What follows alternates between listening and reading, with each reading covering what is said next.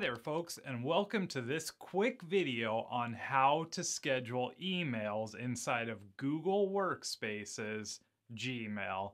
If you're not familiar with Google Workspace or its powerful new platform, check out the links in the description below where you can get started. With that said, it has become obvious that in today's day and age, information management and know-how is absolutely critical. But getting the information in the right place at the right time can often be a difficult venture.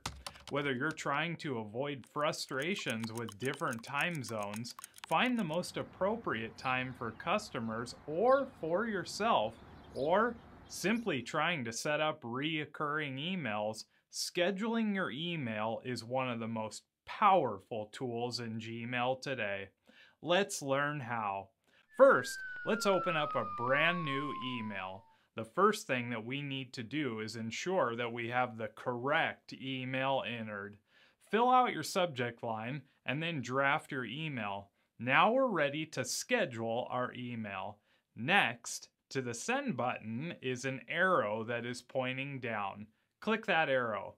You will then see the option to schedule your send.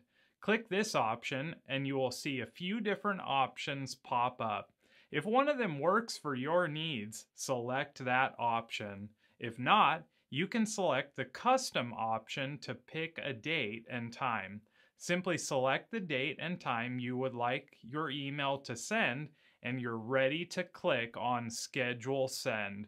Now, you may be thinking, what if I've made a mistake? Don't worry, you can still make changes. Back in your Gmail, you will see under the Schedule label your scheduled email. If you want to make changes, just click on the Cancel Send button and you will be taken directly to your draft email where you can make any changes you need to make and then simply reschedule your email. Now, I hope this video helps you manage your information flow a little better.